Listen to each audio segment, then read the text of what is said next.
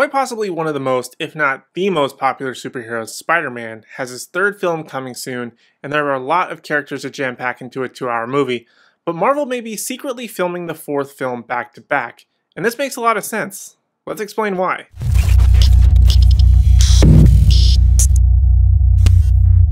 Hey everyone, welcome back to the Animated Apparel Company YouTube channel. I'm your resident superhero nerd, Aaron Waller, and today I want to talk about some more news regarding Spider-Man 3. And if you missed it just a few weeks ago, I did do a video talking about a lot of upcoming things that could be potentially happening in Spider-Man 3, and since that video, some other things in it have been confirmed.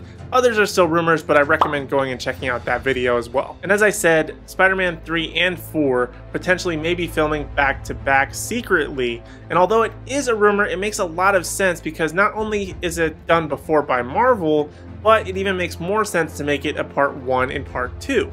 Now the reason why filming these movies back-to-back makes a lot of sense and making a 2-part film is the cast is huge, includes not only the stars from we known in the MCU, but also from series past, including Jamie Foxx, Andrew Garfield, Kirsten Dunst, and potentially Tobey Maguire and Emma Stone.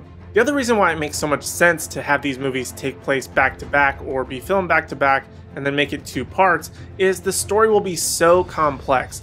It was a little bit easier with Spider-Verse and able to get all of these characters, the versions of Spider-Man together, but now doing in live action potentially, it might be a little bit more difficult. Obviously the focus will be on Tom Holland's Spider-Man, but if a multiverse is going to be incorporated and the previous Spider-Man come back in a very Spider-Verse way, they will all need a good reason to come back and all need their time to shine. Not just Peter needing backup and Doctor Strange bringing in other Spider-Men to fight villains from their own franchises. If they try to do something like that, this movie would reach 3 or even 4 hours in runtime alone. To me, it makes sense to make Spider-Man 3 be the set piece for Spider-Man 4, even possibly leaving it on a cliffhanger where Doctor Strange starts opening up some portals for the other Spider-Man to come through.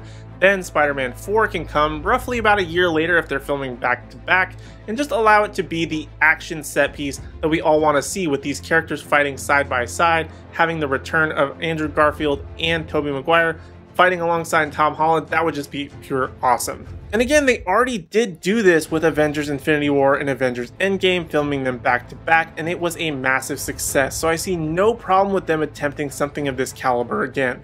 But what do you guys think? Do you think they should make this a 2-part film? Do you think that they should just worry about the 3rd one and then potentially move on to a 4th one or beyond? Let me know your thoughts and opinions down in the comment section down below. And while you're down there, be sure to hit like, subscribe, and ring the bell notification so you don't miss out on any future videos from Joey, Josemarie, or the rest of the AAC team. And be sure to check out animatedapparelcompany.com for all your nerdy needs: t-shirts, hoodies, backpacks, keychains, hats, whatever your nerdy heart may desire. And be sure to use the code Aaron20 at checkout to get 20% off your order.